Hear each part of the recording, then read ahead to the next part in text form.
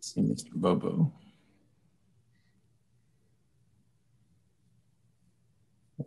Okay, Mr. Bobo, you're up. Thank you, Your Honor. Your Honor, may it please the court and counsel, I'm Alan Bobo for the appellant and the plaintiff below. Your Honor, may I reserve 5 minutes for rebuttal, please? You may. Your Honors, this action presents an unusual occurrence from the trial court. There was an eviction action that was tried in the county court. Following the trial of the eviction action, the circuit court dispersed disputed rents from this circuit court case. This case, filed in circuit court, is a class action to determine the reasonableness of rents in a mobile home park for a specific rental agreement that began on May 1, 2007. By statute, only the circuit court can try an unreasonable rent case. The Mobile Home Act limits that authority to the circuit court in 723.0381. So we can't go to the county court and try the case that's before you today.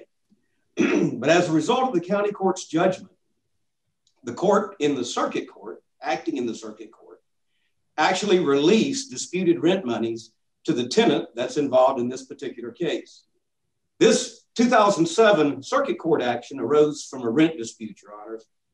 There was, in 2007, the Naples Estates Homeowners Association and the mobile home park owner were absolutely knee-deep in litigation. There were several cases that were pending between them. In 2007, the mobile home park owner increased the rent. The Homeowners Association acted appropriately. They were represented by counsel that's seasoned in this area, and they filed a notice under the rent deposit statute that the homeowners wouldn't pay the disputed rent to the mobile home park owner. That notice was a prerequisite for anybody to withhold rent from the mobile home park owner. You fast forward a little bit, and the circuit court entered a rent deposit order and ordered the disputed rents to be placed within the court registry. That deposit order was appealed to this court and affirmed. So we had a binding order requiring the residents to place the money into the court registry. Now, importantly, that deposit order was tailored for this particular case. We had literally hundreds of people who were engaging in this rent withholding or this rent strike at the time. They were paying different sums of money. There were just different circumstances between them all. So the easiest way to approach it from a class action standpoint was to simply have the court determine what an appropriate rent was. And in this case, the court said an appropriate rent was either $600 or $610 for a premium site. I'm only going to talk about the $600 because the tenant below had a $600 ruling by the court. So the tenant below, as well as all of the residents of Naples Estates who wanted to dispute the rent, had an option. They had an opportunity. They could either pay all the money to the mobile home park owner, in which event they would satisfy the condition for them participating in this class action lawsuit, or they could put literally whatever they wanted to into the park owner's hands, so long as they paid the remaining balance between what they were paying to the park owner and the $600 into the court registry. So every resident had that option, including the tenant below. Now, the tenant here elected to participate in the class action lawsuit by withholding money from the mobile home park owner. As we often say, they voted with their checkbook and refused to pay the park owner and elected to participate in the lawsuit. They made one payment into the court registry. That payment, I'm gonna round off, was about $10,000. After they made that one payment, they stopped. There were no more payments into the court registry in connection with this particular lawsuit. So they quit. Now, they continued to pay the park owner less than the $600 that was ordered by the court, but they just didn't put the remaining balance into the court registry as the deposit order required. As a result of that, there was a default then, not only in the court's deposit order, but also in the rent deposit statute for mobile home parks, 723.063. And an eviction action was instituted against the tenant. The tenant, during the pendency of the eviction action, voluntarily moved from the mobile home park, leaving only the damage claim available in the county court. So the county court judge, sitting as a county court judge, tried the damage portion of the case and appropriately entered judgment on behalf of the mobile home park owner for the difference during a certain period of time for the amount that the tenant had paid to the park owner versus the amount that it put into the court registry.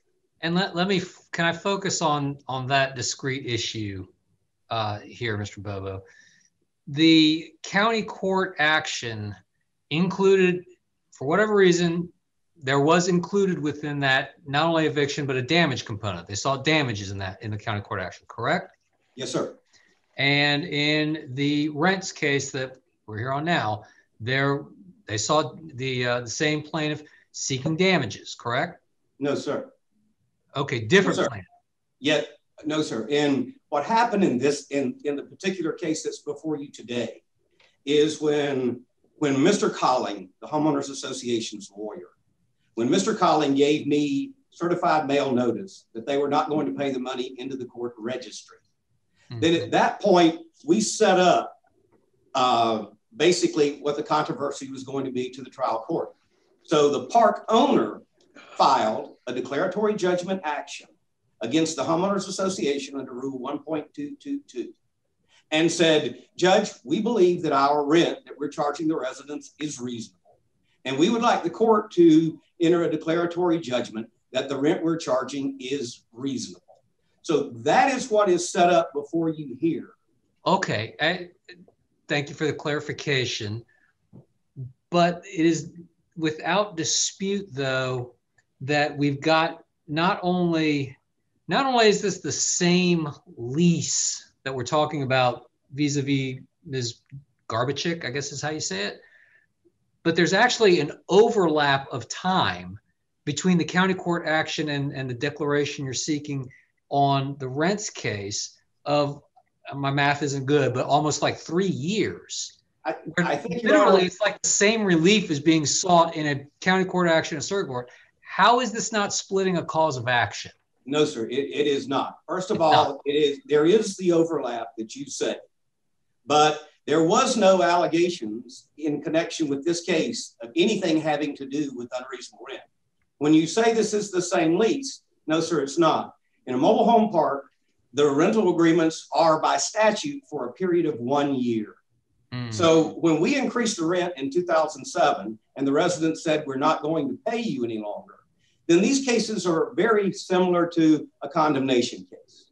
Then if the residents claim the rent is unreasonable, then they're going to bring in experts. And those experts are going to testify that neighboring parks are charging this amount of money. We're going to bring in an expert that's going to say neighboring parks are charging this. The court will ultimately make a determination as to what a reasonable rent structure is going to be. That's what this case before you is. We weren't trying the reasonableness of the rent. There was no defense here at all. And that's okay. So that discrete part of the problem wasn't in play in the rents case, but it's the same tenant, it's the same property, and there's a 3-year overlap between the time period for which you are claiming you didn't get paid. That's what I'm struggling with is, gosh, that sure sounds like you're splitting up your causes of action in 2 different places going at the same time. The trial court did not and could not, from a jurisdictional standpoint, determine whether the relief that we requested in this case could be granted. The trial court could not make a determination like we had here that the rent was either reasonable or unreasonable under the terms of the Florida Mobile Home Act.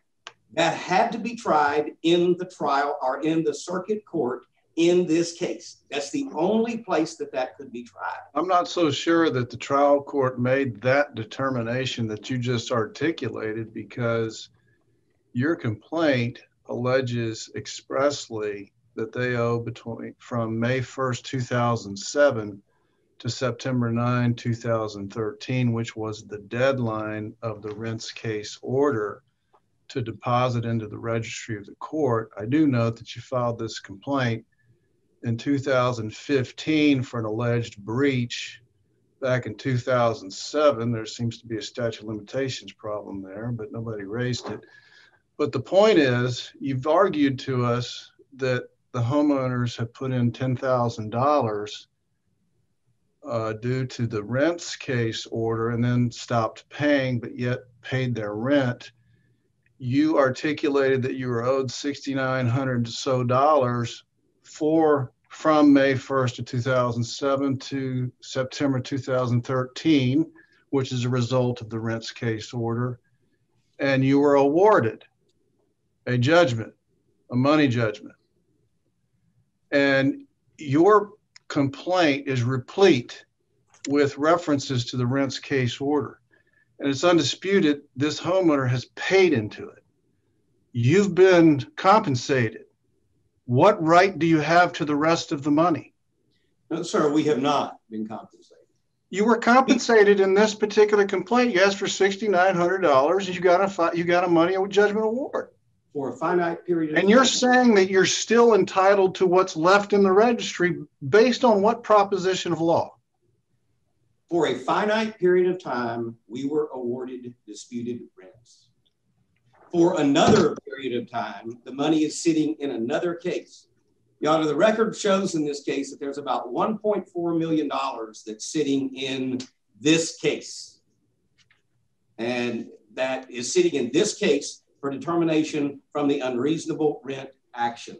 We couldn't get that case appears as if it will never resolve. That case has been going on forever. I couldn't tell you how many appeals we have in this particular case. And I want to express to you the concern that this court has, and I'm serious, because we have so many appeals from that case and nothing has been done on the class action. So go ahead and continue. Okay. Your Honor, the trial court effectively picked this tenant as a putative class member out of the bunch and basically awarded this tenant, basically ruled that this tenant wins. This resident stopped paying the money to the mobile home park owner and did not put all that money into the registry of the case in the eviction case. The only way I could get the disputed rent from the period May 1, 2007 to now is to move in the 2007 case and seek that money. The court effectively ruled for the tenant in that case by giving the tenant the disputed money that the resident had put into this particular class action case. The court didn't the problem is, Mr. Bobo, and I'm not saying that you're not reading the tea leaves right. You may be, but you're asking us to make legal determinations based upon effectively making one person a putative class representative and then effectively making a ruling on that. We really like a lot more certainty when we are being told a trial court erred and we need to publish an opinion reversing that trial court. It's really difficult to ask us to read between the lines to figure out what's going on in this other, albeit related litigation in the way you're suggesting. I'm just being candid with you. Let me follow up on that point, please, Your Honor. None of these issues were brought up in trial.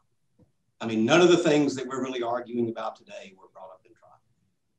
What happened in this case is the court allowed us to do written closing arguments. For the first time in the tenant's closing argument, the tenant asked the court to release the money that was in the 2007 case. So that's how this came up. You have already had two cases before you that we gave you supplemental authority on, because I don't really understand how the court made this ruling. This judge has been very good at handling this deposit order. He's been very good at handling these cases one point at a time. He has respected the deposit order in every part of it. In fact, a few months before we came in, as Judge Sleet said, we were before this court on two other cases. Those cases are Natalie and Stallnaker that we put in our motion for our notice of supplemental authority. Those two tenants went to this trial judge, and we actually had a hearing where they petitioned the court to release their money from the court registry. The court refused. Then those cases were appealed to you, and it was appealed on an interlocutory basis, and you affirmed the trial court's refusal to disperse money from the court.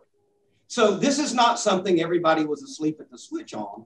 The only reason this happened the way it happened is there was a notation, a sentence put into a written closing argument that said, hey, judge, disburse the money out of the 2007 case. Well, the court didn't have the authority to disperse that. And when you say that you would like to have some more concrete evidence, sir, I would too. If the court is going to consider— You all are the litigants, though. I'm not. I can't tee this case up for trial or final evidentiary hearing, whatever needs to happen. You all can. But we have the point is, if we're going to affect money that's being held in— No, that is kind of the point, because you're asking us to construe some discrete rulings in a way as if they were a final dispositive ruling when they're not. That puts us in a very difficult position. You want us to publish an opinion saying, Circuit Court, you erred. And you erred because when I look at some of this other stuff that you did, I construe it in this way, even though you didn't actually make that ruling. Well, that's kind of a big ask. Well, the court made a ruling, though, in an eviction county court case, and made a ruling in another case where they didn't have jurisdiction over it. We didn't argue it. We didn't present it. If we're going to go, if counsel as an intervenor wants to go into the 2007 case, make a motion that these monies be removed for whatever reason he said. And by the way, there were no defenses raised here. No res judicata, no splitting cause of action, no unreasonable rent, nothing. We just tried a straightforward debt case for a specific period of years. Then the court pivoted, made a right turn, and pulled the money out of another case. What I'm saying to you, Judge Lucas, is I would like the opportunity to be heard on that too. I would like to be able to set that up so that we could come back to you. I don't want to be in an eviction case over here and have a ruling in an eviction case that's certainly in line with what I think is going to happen, which we're ultimately going to get. You are into your rebuttal time, so use your minutes as you please. Okay, sir. But what I'm saying to you, Judge Lucas, is I would like to have this set up as remand to the trial judge to put the money back into the court registry like it's supposed to be. If we're going to have a hearing in the 2007 case, then let's go through the due process requirements for that hearing. Let us go in and make those arguments. Don't let me get it on a final judgment that's in an eviction case when we're not having anything to do with the trial of this case. This case has its own separate set of lawyers, its own separate set of issues. But the court just turned and hit where we are right now. So that is my problem with this. I mean, this came out of left field for me. And now we've got $1.4 million left. Several more of these, a bunch more of these evictions left to go. And we're going to be back before you over whether this is an appropriate process or not for the trial court to enter a judgment in the 2007 case when what is being tried is just an eviction case. And they're two entirely distinct rental agreements and two entirely distinct time periods. With that, I'll yield for my rebuttal time.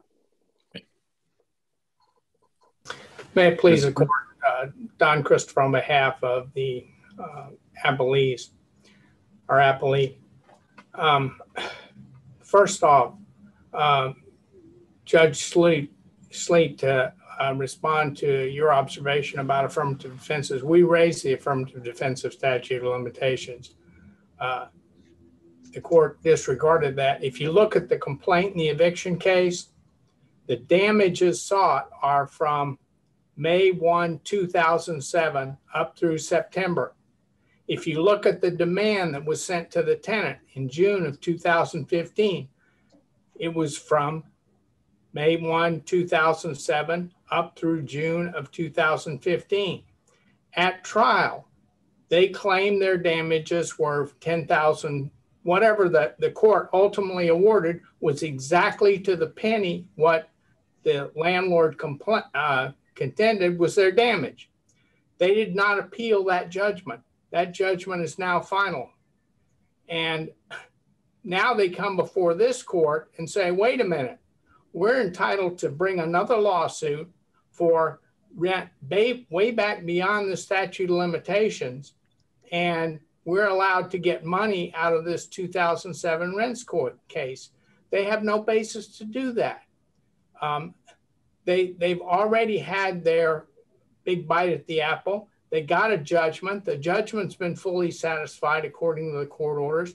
And the rest of the money that was sitting in that 2007 case should be returned to the tenants. The tenants' money, as the trial judge who originally entered the rents deposit order back in June 21 of 2013 observed later, that was the tenants' money until there's a contrary ruling.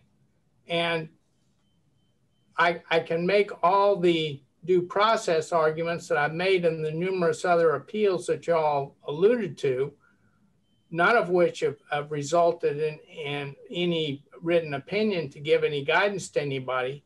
But in this particular case, again, if we look at the complaint, look at the relief sought, if we look at what was tried and the proof that was put on, they recovered every penny that they claimed they were entitled to for unpaid rent under this lease. And that judgment is now final. It hadn't been appealed. And yet they want to appeal a collateral order of the circuit court that said, okay, now, since everything is resolved as far as back rent between the park owner and this particular tenant, there's still money left in the court registry of this tenant. We're going to disperse that remaining money to the tenant. That was entirely proper. We did ask for that in our closing argument. They didn't file any reply to it. They didn't respond to it in any way. They didn't say that that money needs to be preserved. And I would submit to the court that there was no basis for them to bifurcate their cause of action to say, wait, we can have one eviction action for years after 2015, but we got to go back to this other class action, which is really a bastard type of proceeding. It sat there for 6 years with nothing happening. My client was not a party to it. It was an involuntary class action against a defendant class that there was no compliance with the statute as far as getting the consent of the purported class members to do that. Now, my client did unwittingly make a deposit in accordance with in response to the June 21, 2013 order. But again, they're entitled at this point to get that money back, and there's no basis to hold on to it. There's nothing left to adjudicate in that case as regards my client. My client has never been served with process in that case. My client has never gotten notice of the class action, even though in January of 2018, nearly 3 years ago, the trial court ordered the park owner to give all the class members notice, and that hasn't been done, and that action has been totally neglected. So I think that the court's order in this case, directing the refund, the remaining balance of the deposit in the 2007 case is entirely appropriate. And there's nothing left to litigate in that case as between my clients and the park owner. And in this eviction case, the damage number that was used is the number that the park owner contended in the 2007 case is the appropriate amount of rent, $600 a month. Now, we argued in this case, in the eviction case, that they had, by accepting rent from the tenant without objection, without exception, for the period between September of 2013 and June of 2015, that they waived the claim that they were entitled to any more than the tenant actually paid. Well, the trial court didn't agree with that, because if the trial court had agreed with our argument that the most was owed was 10 months at $600 a month, $6,000, then that would have been the judgment. But in fact, he added another $3,000. He added the amount that the plaintiff claimed in its eviction action was due it. And so it's actually we might have had a cross appeal of that other complaint, but as the courts are already alluded to, we've taken many appeals, raised many issues, and have never gotten a definitive ruling or even any kind of comment from this court on it. So we figured it was futile at that point to question the trial court's award of the $600 a month for all those months that the tenant actually paid directly to the park owner, but didn't pay up to $600 a month. And the park owner argues that the June 21, 2013 order required the residents to pay $600 a month going forward. I submit that that is totally and completely incorrect. The order doesn't mention anything about rent payments after September of 2013. All it says is by September of 2013, you have to deposit the difference between what you contend you paid to the park owner and $600 a month. And these residents weren't even given the proper amount to deposit. There's nothing. There's no notice on that. They were just sent a copy of the June 16th order. So I submit, how as a layman, much less a trained lawyer, to read that order and discern that, oh, going forward, you have to pay $600 a month. If that's what they meant, they should have asked the trial judge to clarify that and say that in that order. But now, after the fact, they're saying, oh yeah, everybody knew that you were supposed to pay $600 a month, and you didn't after September 13th, even though you made a deposit in there in accordance with the strict orders of the court. That is, that's inherently unfair to these tenants and violates their right of due process. But in this case, as I said, they filed a complaint for back rent. They filed a complaint for back rent to May of 2007. We had a trial. They put on the amount of back rent that they contended was due.